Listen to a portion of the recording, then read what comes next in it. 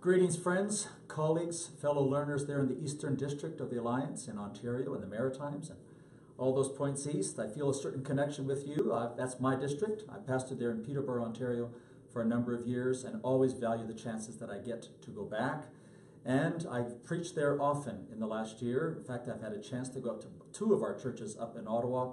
And looking forward to being back into the district this coming year in 2018. One of my first visits is going to be at First Alliance Church there in Toronto. They're hosting me in March to do an evening public lecture, and if others of you want to join in, I'm sure they would be pleased if you were able to join us. I'm very sorry that I'm not there in person.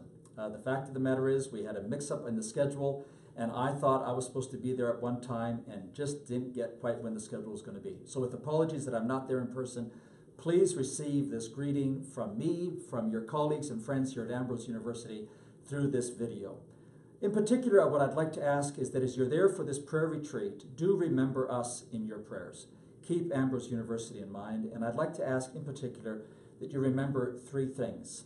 Number one, of course, remember our new faculty colleagues who have joined us this fall, several of them, but in particular would you remember Pam Nordstrom. Pam Nordstrom has come to us from Mount Royal University. She's our new Vice President Academic. She reports directly to me.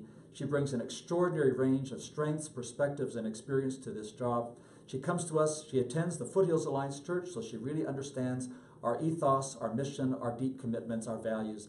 So pray for Pam as she gets up to speed in the kind of leadership that she needs to bring to this institution.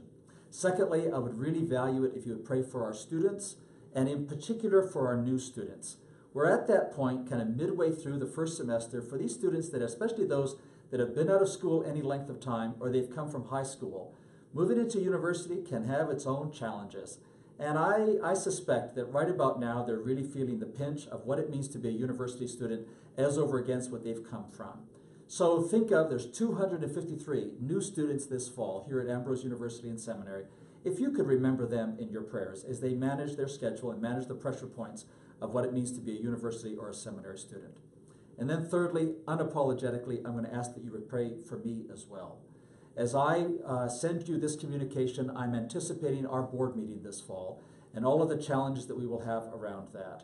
And we're wrestling with the question of what is mission critical at Ambrose University and where can we make financial adjustments, frankly, cuts. We're in a very challenging position financially right now. We need to be able to weigh those financial challenges over against, as I put it, that which is mission critical. I have been in some form of ministry or leadership now for almost 30 years. And frankly, nothing has been quite so challenging as these weeks in terms of how we wrestle with the future of this university, this institution, in the midst of the unique challenges we have. And so I would really value your prayers, and that you would pray for the board of the university as I work with them to give leadership to this place.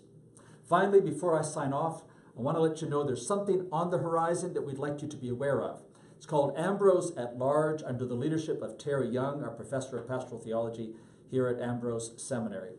Terry has a vision, we're very excited about this, to bring members of our faculty, members of our community, into dialogue and conversation with those of you in pastoral ministry and different leadership posts.